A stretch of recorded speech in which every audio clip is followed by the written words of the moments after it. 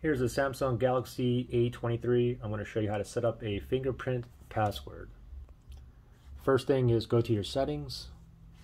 So we're going to go to settings. And then from here, we want to scroll down until you see biometrics and security. So go down right there, biometrics and security. Let's tap on that. Second one from the top, it says fingerprints. Add your fingerprints. So we're going to go ahead and tap on fingerprints. Now you go ahead and put in your PIN or password. If you didn't make a PIN or password yet, it's going to ask you to make one now, all right? After you input your PIN or password, we're going to tap on done right here. And then we got fingerprints here. And then we're going to go ahead and tap on continue right here. Now the fingerprint sensor is the power button, the side key right here, okay? So go ahead and grab one of your fingers. I'm going to use my thumb here. So I'm going to touch the power button. It turns green and then go up.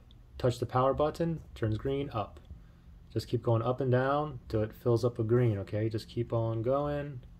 Change position is said. Just keep on moving your finger all around that sensor. Keep on going.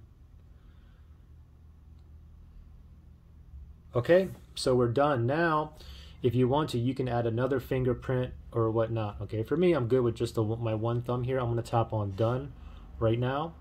And you can also go back later on to add another fingerprint if you wish. You can just go back to here in the settings and click on add fingerprints. And you can see by default they toggled on fingerprint unlock and fingerprint always on. That's what for my preference, that's what I want toggled on, okay? Especially the fingerprint unlock, okay? So now you go ahead and lock your phone. Go ahead and grab your finger and pop that on there and you're in, right? Good luck.